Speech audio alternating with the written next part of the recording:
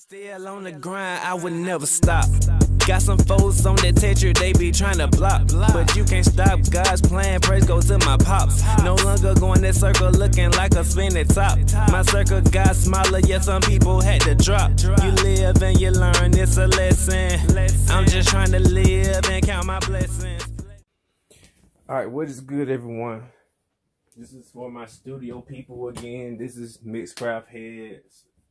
And if you use a Focusrite, dang it, if you use a Focusrite, then you can watch this video too. It might help you guys. I love using Scarlett Focusrite. They are so dope. I don't have any problem with them. Alright, so this video is gonna be about sound. A lot of problems that we have with getting your Focusrite to play is it be the sound. Sometimes it be something so simple as going into your settings. So this is like fresh out the box, not literally, but you know, we're gonna act like it's fresh out the box. It takes Type-C to USB.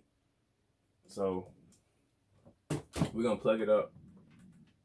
And one thing with the new, this is a 3rd generation 2i2. First of all, I will say you want to make sure you have one that got the direct monitor and the headphone volume.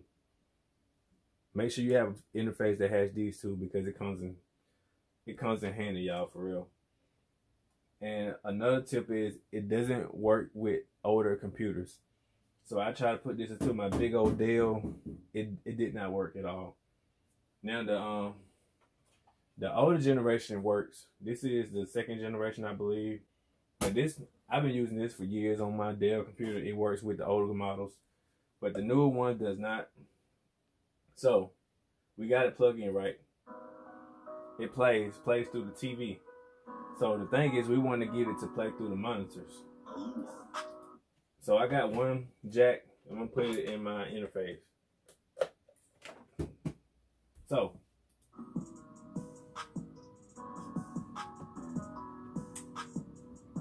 make sure everything's on. So I got the volume on right. It's not working. So it's not working right. Okay, so we're gonna go to files. We're gonna go to preference. My stomach is growling. I don't know if y'all can hear that in the camera. You wanna go into the file recorder input. Make sure that it's on Scarlett 2i2 USB if you wanna record what you do. I always wanna make sure it's on that, which is usually gonna be set on that anyways. But sometimes your playback device output does not be set on Scarlett. So I had this problem so many times. Sometimes they actually switch. So right now it's on the TV volume. You want to put it on your speaker Scarlett. Alright, so now it should play. Moving like the traffic, so many things happen in life. And with the spirit, no magic. I be feeling so low. High like Aladdin, I'm not for the games. This is no madness. Seems like I get hit so hard with no padding when I don't know what play the. Alright, so yeah, man, that's how you get your Focusrite or your interface to play with Mixcraft.